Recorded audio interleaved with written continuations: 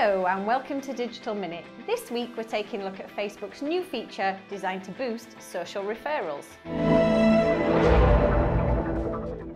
Sharing links on social media isn't the easiest of tasks, but Facebook thinks it's come up with a solution. Some iOS users have reported seeing an Add a Link button on their status updates, and clicking on the button takes you through to a search engine which delivers a set of results.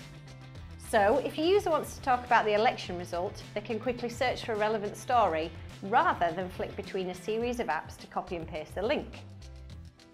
The search engine is based on links that have already been shared on Facebook. And if you think that ties in nicely with Facebook's Instant Articles initiative, which would see it host content from news providers on its own platform, you'd probably be right. It's early days for the feature, but it's definitely worth keeping an eye on.